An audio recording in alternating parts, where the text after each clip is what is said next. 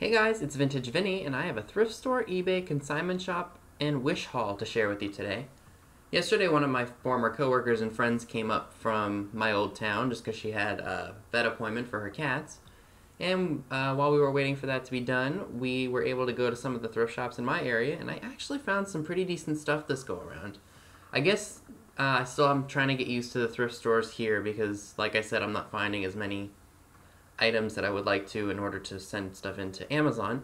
But I also have a few items from the town where I used to live in. I actually went up there because I just wanted to see a new see a new scenery because I've been sitting and staying in the same house for over a month now since we moved. So just needed a change of scenery, which is great.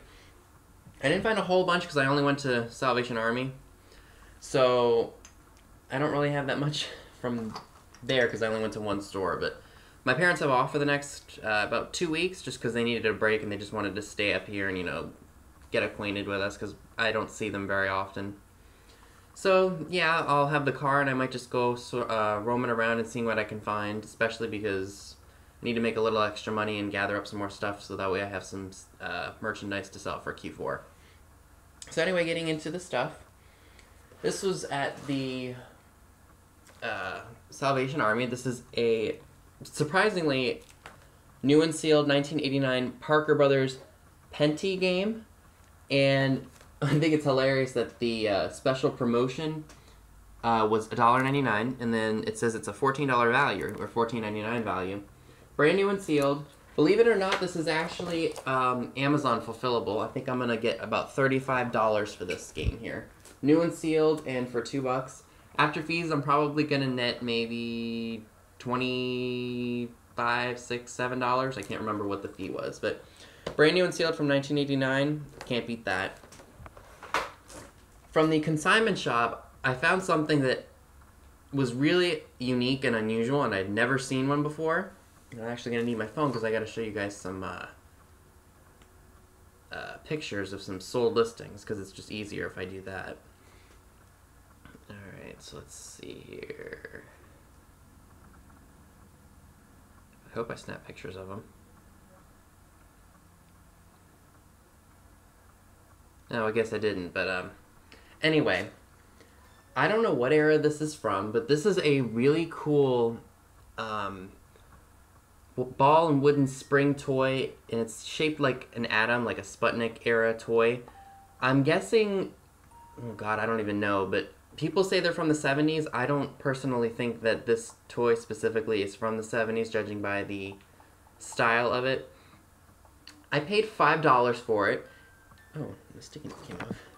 And it's made by this name right here. It's Kuvaias. It's Greek. And I didn't know how to research it because I didn't know what company made it or anything like that. I just kept typing it into Google, like, ball wooden spring atom toy, and I finally came up with the manufacturer's name and a couple listings. So I paid $5. One of these sold for $125. One sold for $45. One sold for $48. Sorry, and then $36.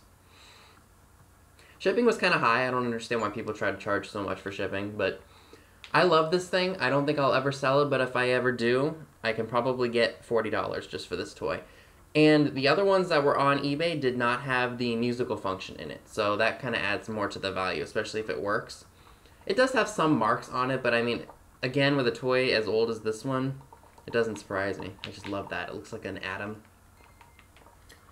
Okay, from eBay, I think I've only got a couple things here.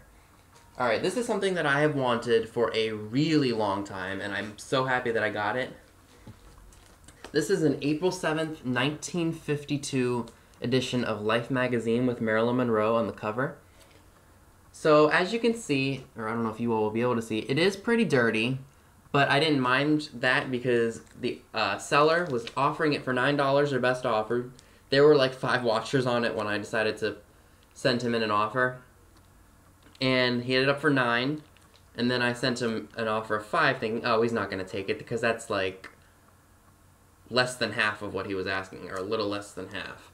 But he accepted it, and I've pilfered through it, and it's a really cool magazine. This, if you ever find it when you're out flea marketing or even at consignment shops or antique shops, this issue of Life magazine, depending on the condition, can go for up to $100. I think it's just because it has Marilyn on it. Anything with Marilyn's face on it from the 50s is definitely worth money. I don't know why, especially even though it's only paper. Look at the 1953 Playboy magazine that's original. That goes for a couple $1,000s. And if you're ever interested in getting one of those, don't ever pay the $250,000 that the people who are selling it are offering it for, because you're paying for the grading, basically. So that's what I got from eBay. Now we're going to get into the Wish stuff. If you all don't know what Wish is, it's basically like an online shopping site where you can get imported stuff from China. You can get some pretty decent things for pretty decent deals. Some stuff is I've had the experiences where I wasn't satisfied with stuff, but I mean, you get what you pay for. So these are vintagey inspired. So the first, or actually all three of the pieces that I'm going to show you are keychains. If you guys don't know that, I was actually a keychain collector for many years. I think I stopped when I was probably right around the time I started collecting vintage stuff. So probably 15 maybe. But anyway, I started picking them up again, but I'm more selective. I even actually pilfered through the collection that I had, because I had probably 4 or 5 bins full, and I just said, you know, not all these I want anymore, and it was just time to pare them down, and I really did pare them down. So I paid 95 cents a piece for these ones. They are Vintagey Christmas. Maybe I'll focus on one, it's alright. So this one's just a Santa head, very vintage looking. And then I got this one, which is an old, the cover of an old Frosty the Snowman book, which I used to have, but I got rid of because it was just in such poor shape. So I thought those were cool, and for 95 cents a piece, that was a really good deal. Now, I actually bought this one for about $5 maybe a year or so ago. It's just Marilyn. Come on. And then I saw that they were offering it for free. So I took that, and usually Wish will offer stuff for free, but then you have to pay shipping, which is not too bad. So it's probably like $2 to ship. So I have one that's going into the collection, and then I have this one that I'm going to throw onto my keys. Okay, so that's it for the Wish stuff. Oh yeah, there's another eBay item. So do you all remember I bought one of these a long time ago? It's the Layoff. This is the Old Man's Private stuff jug with the pinup girl decanter on it.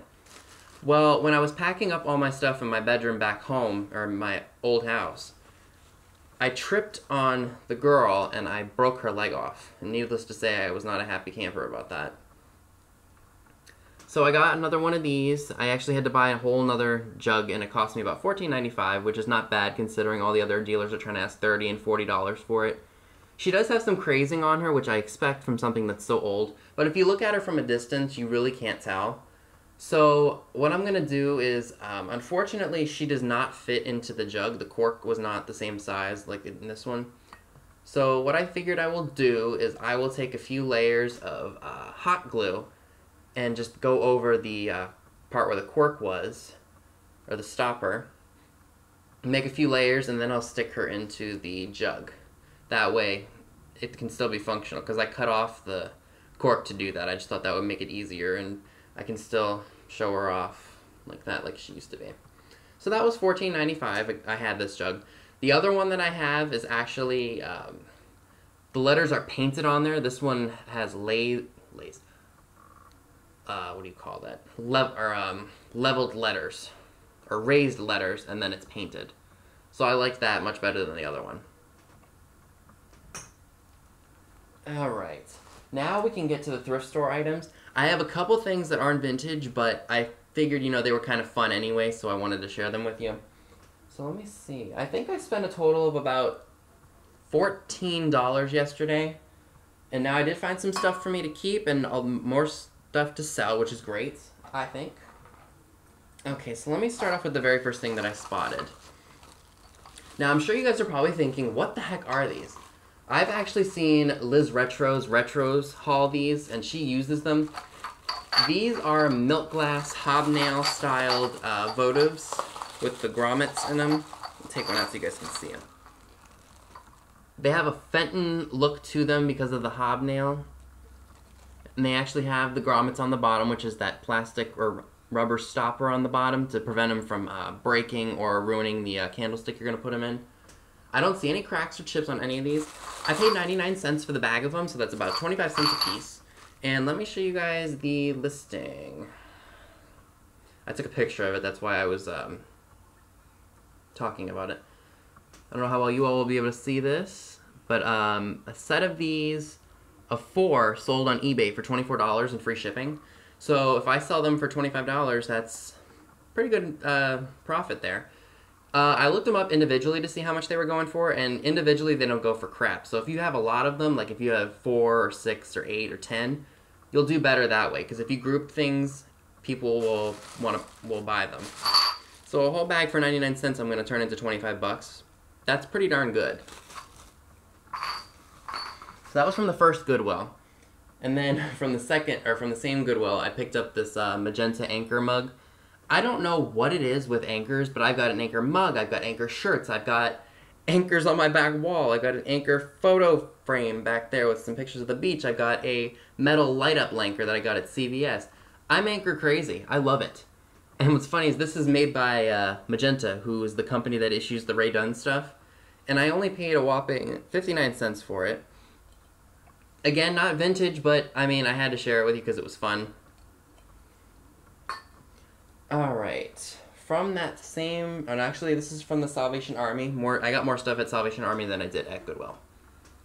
I picked up this really cool gold and white, it looks like it's mother of pearl glazed, fish. That cost me a whopping 50 cents.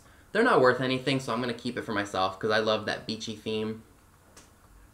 That's probably from the 50s or the 60s. For $1, my friend spotted this 1960s plaid lunchbox. It's in rough shape, I would say. I mean, there's rust and everything, but you can definitely tell it's old. Part of the decal on here is peeling. I don't know if you all will be able to see that. But I did look this up, and this goes, I'm going to probably ask about $14.99 for it. Probably not going to do best offer because I just want to be able to sell it and get it out of here because it is rough. But I'm thinking if you put it on this side as opposed to this side, it'll be a great display piece. And for $1, my friend spotted, she didn't care if I bought it, which is awesome. Okay, I got this for 75 cents. This is a Dansk Designs French enamel-ware saucepan. Not a saucepan, like a sauce pourer. No, not eBay, sorry. I have some pictures to show you through completed listings on eBay. So let's start here. So someone had the saucepan with the wooden handle, and they had sold it for $30, but as you can see, they wanted $20.95 to ship it, which is ridiculous. I'm not going to charge that to ship something. And then this exact one, it says it's near mint, sold for $46.95, and they wanted $17.61 to ship it. I assume that's the same thing, or maybe not.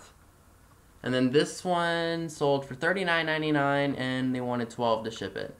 I'm not sure if this will sell for that much, but I'm thinking $25 maybe. It's not a cord. It's not a huge thing. It's a small, like, handheld piece. But that was pretty interesting. So I said for 75 cents for Dansk, that's pretty good. And if it's not worth anything, I'll save it for myself. But for 75 cents, I couldn't beat that. For $1.50, I picked up this really cool box of Dixon's Typhonite Eldorado pencils. I thought they would be worth something. Unfortunately, I should have done my research when I was up at the register. But I know Pudgy Picker Jen has been saying to pick up these pencils because people still do buy them. This box, considering it's not full of the pencils, will probably only sell for maybe $5, $6, $7. So I'm just going to keep it because I think the box is really, really cool. Alright, for nostalgic purposes, I bought this, it's a soap dish because it has a flat surface on top. It's a mermaid riding a dolphin. It has the name Holland Mold on it. Back in the 60s and 70s, doing projects like this with fake ceramics, and when I say fake ceramics, I mean they were already made, and then you glazed them, and then you put them into the kiln, and then, you know, they turned into that smooth glazing. Back in the 60s and 70s, my grandmother used to do this with her sister. Late 60s, early 70s, they used to do that when this thing was trendy. And my grandmother had one of these, and she put our name on it, and it sat in our bathroom for years, and then we rediscovered it when she passed away. We put it out for a while.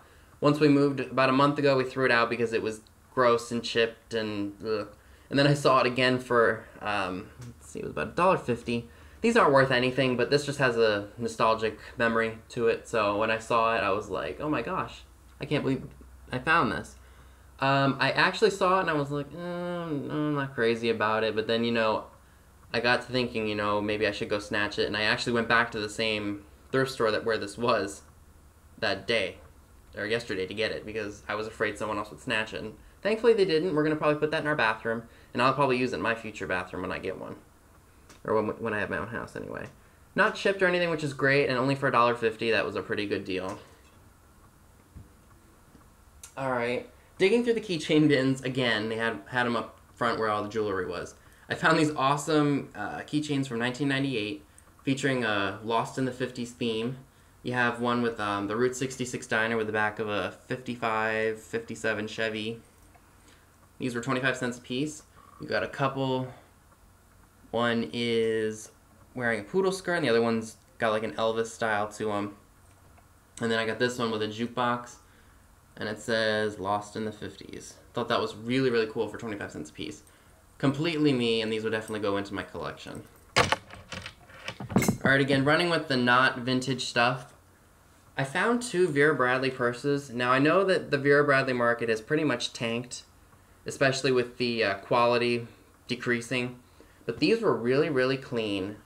I don't know how well you all will be able to tell, but they're very, very clean. I didn't see any staining or rips or anything in these. And I think I've sold this pattern before. If you guys know the patterns for these on the top of your head, let me know in the comments below. I also would like to know, all you ladies out there, what do you call this bag? Because it's not very big. I mean, it looks like something you could just throw your phone in and your wallet, like if you're going out for an evening and you don't want to carry your big old heavy purse. I thought they would be called evening bags just because they're smaller. And I only paid $3 a piece for them, so I'll probably, maybe $20, $25. I'm not exactly sure. Also, if you've sold these before, let me know in the comments so that way I know how to price them. So those were for $3 a piece, and again, I didn't spend hardly anything at the thrift store. I just have to make sure that I'm listing this stuff so that way it'll move and that way I can go out and buy more stuff to sell. So yeah, that's all I have for you today. If you like this video, give it a thumbs up, leave me a comment below, subscribe if you're not already subscribed. If you're interested in following me on other social media accounts, that's all in the description box down below, and thanks so much for watching.